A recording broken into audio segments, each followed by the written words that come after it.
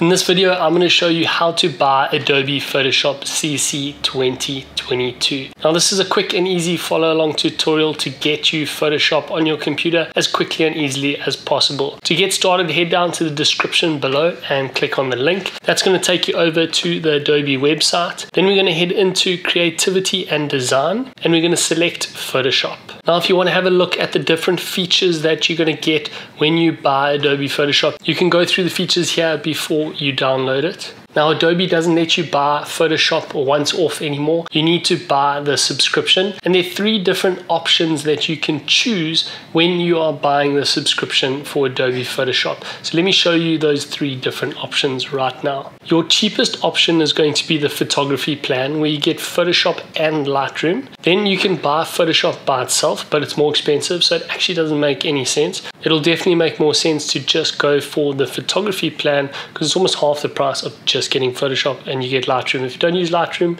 no worries. If you use Lightroom, cool bonus. Then if you want to get access to the full suite of Adobe products, so if you're going to start editing videos in Adobe Premiere Pro, if you're going to use Adobe Audition for your sound design, or if you're going to start using After Effects for cool designs, then you can go for the Creative Cloud All App. The Creative Cloud All App package is the package that we currently are on and what we use for this YouTube channel to edit our thumbnails and to edit the videos for this YouTube channel. Now the pricing might be different to what you're currently seeing right now, but if you click on the link in the description, you'll see the current pricing at the time that you are watching this video. Then there's the option of adding in Adobe stock. If you want access to stock photos from Adobe, you can add this on when you purchase your subscription. Now there's an extra cost for that, so make sure you check that before you commit. Once you've decided which package you want, you can click on the Buy Now button, and then it's going to ask you to enter your email address. Now if you have an existing Adobe account, you can enter your email address and log in. If you are new and you don't have an account, all you're going to do is enter your email, click continue to payment, and then they're going to ask you to set a password after you have created your account. Check the amount that you want, and then see there's an annual plan paid monthly